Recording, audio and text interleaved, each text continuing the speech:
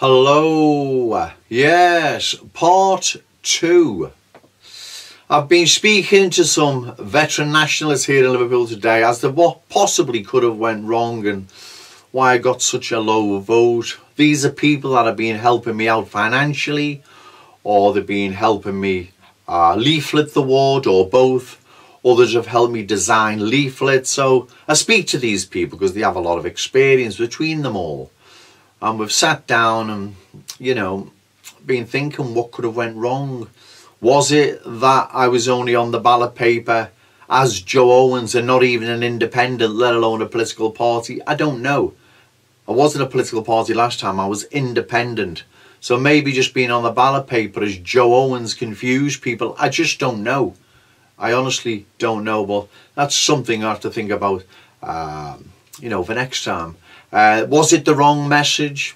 I don't know. Voter apathy, Brexit.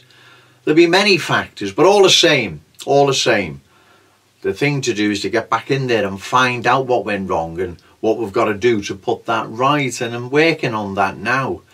Also, there's something like 2,400 plus subscribers to my videos, yet a handful of you are the only ones that financially donate. So what are you watching my videos for?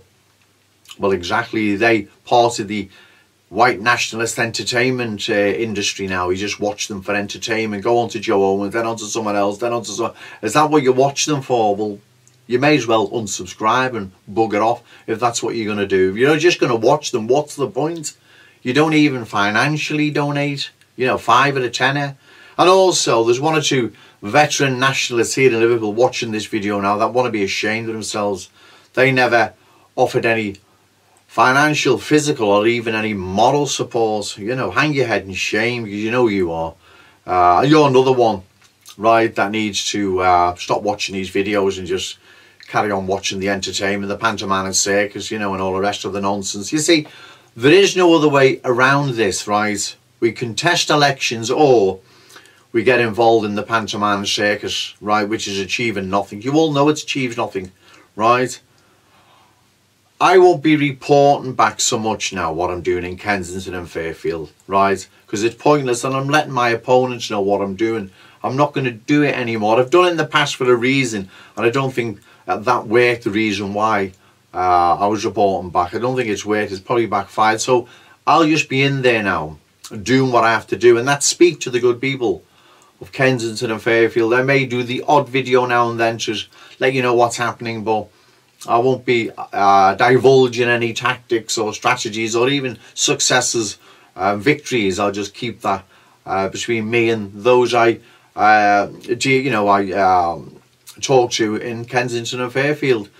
So I'm going to get back in there. I've been told to people, and we've just got to carry on. You see, Joe Owens is an ideologue. I'm ideologically driven. I know this isn't going to be done overnight or within 1 or 2 elections. It's a long drawn out battle. I understand that.